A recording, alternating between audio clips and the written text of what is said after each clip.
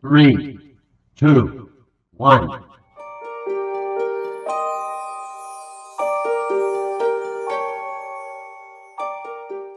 Hi everybody, welcome back to my channel. Hi, if you're new here, my name is Becky and I do true crime videos. Today's case is really heartbreaking and honestly frustrating. If you don't know, I live in Scotland and I had never heard of this case. It was actually my mom that told me about it.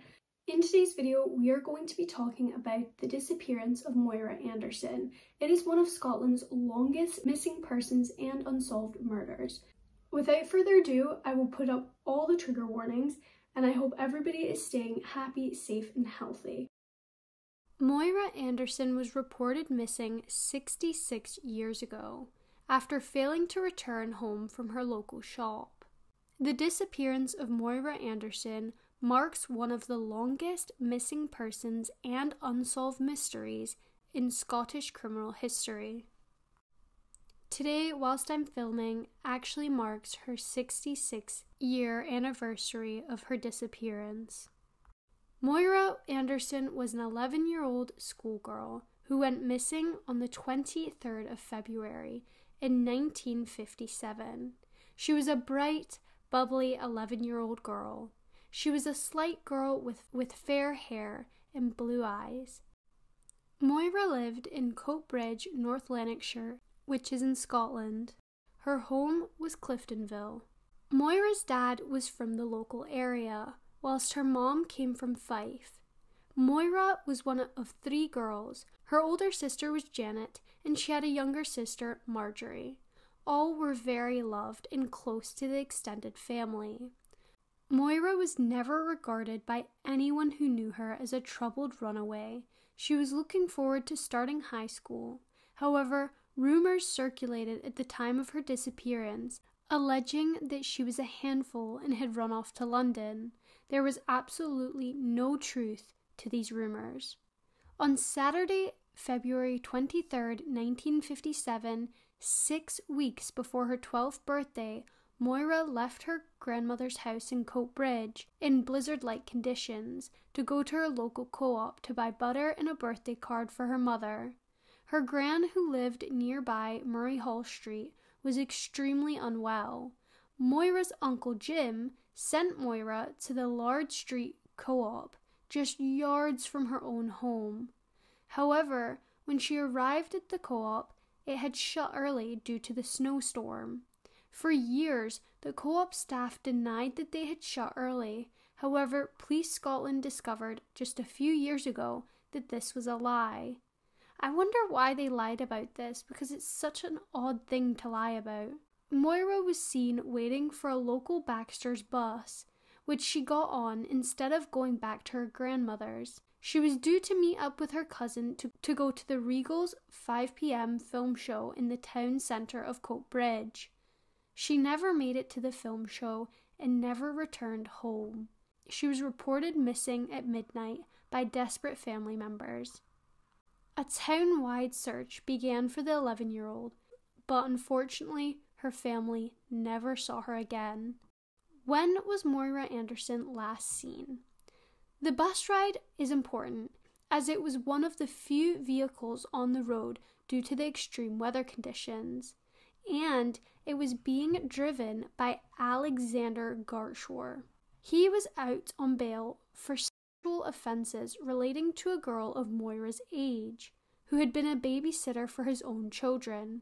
He had been allowed to return to his job whilst waiting trial. Gartshore had long been suspected of being a flasher at local parks in Coatbridge. It has also been revealed that he told his family that he was sexually attracted to young girls, and allegedly to Moira in particular. Moira had absolutely no idea how dangerous this man was. However, she was fairly familiar with him as he drove the route which passed her own front door regularly. The area surrounding the bus route was described as a mining zone, and there were spots where a body could have been concealed. And there was also links with other places that Gartshore was known to have been. Gartshore remains the last person to have seen Moira alive. However, He was not interviewed at the time of Moira's disappearance. Neither was Moira's best friend Elizabeth, who had been playing with Moira just before she went to the co-op and before the snow worsened. In April 1957, Gartshore was finally found guilty and sentenced for the prior offence against the babysitter. However, by that time, Moira had already been missing for several months.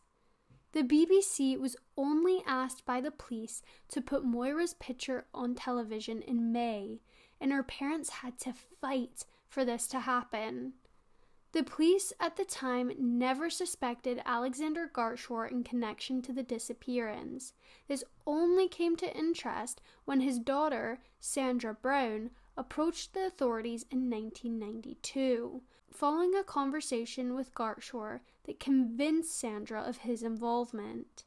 Before we go on, I just want to make a wee comment that Sandra Brown is truly amazing. She just never stopped. And in 2000, she founded the Moira Anderson Foundation, which is a child sexual abuse charity. Sandra, along with Moira's sisters, have worked so hard to keep Moira's memory alive.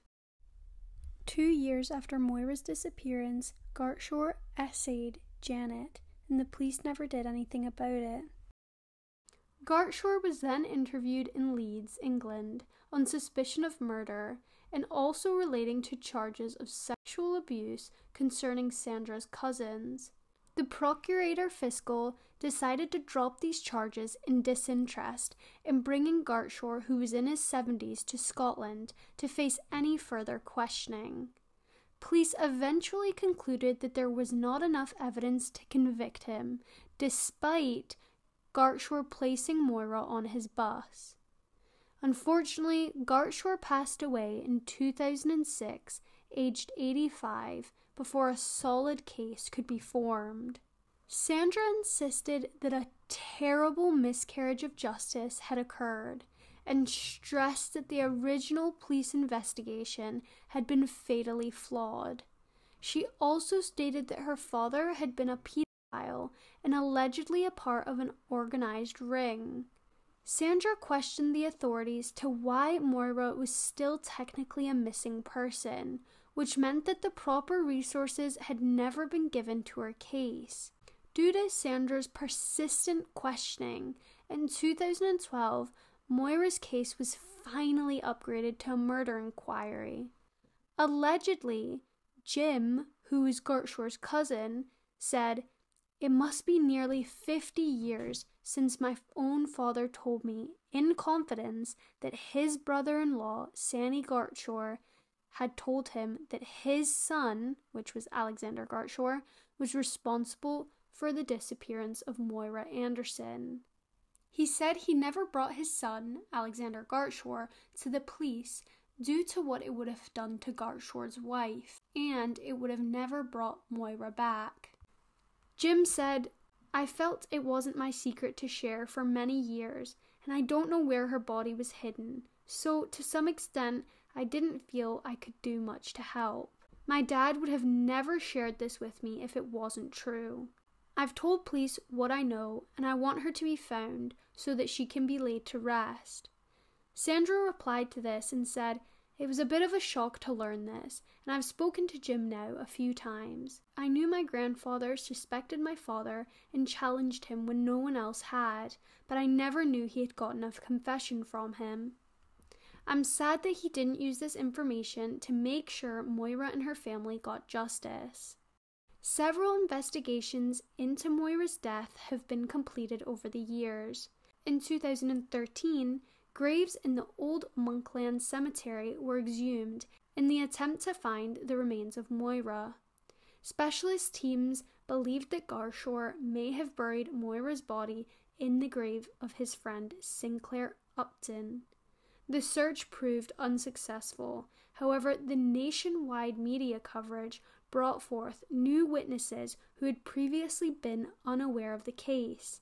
One claimed that the summer before Moira's disappearance, Gartshore had exposed himself to her and Moira in a local park and called Moira by her name. Witnesses also said that they sighted a bus similar to the one that Moira had boarded, parked on a narrow country lane running adjacent to a cattle farm near a group of trees. The vehicle's lights were off and the driver was nowhere to be seen. By the morning, the bus was gone. It is believed this bus sighting was reported at the time, but was overlooked by cops during the investigation.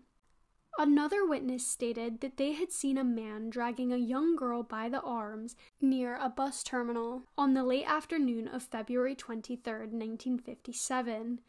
The witness said that the girl looked like Moira, and they later identified the man as Gartshaw.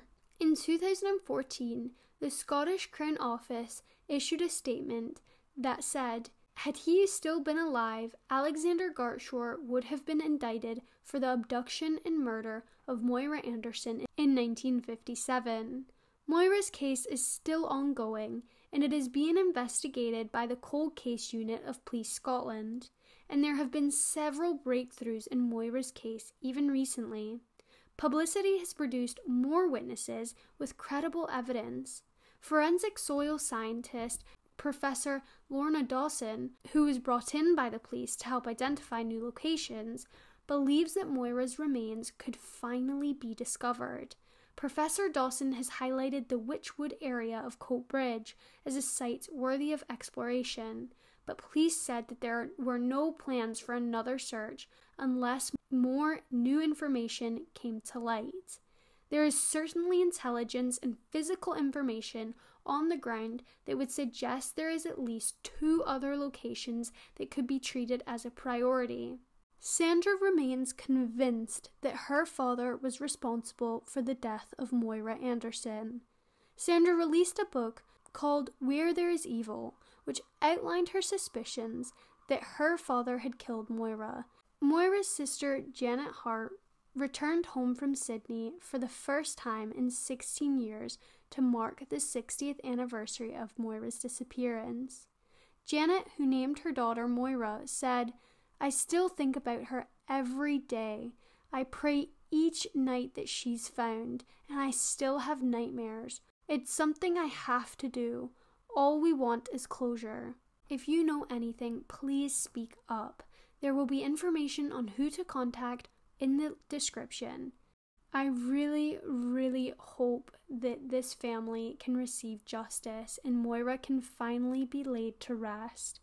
That is the end of today's video. I hope everybody is staying happy, safe, and healthy. If you want to educate yourself or others, please look at the links in the description. See you next week. Bye!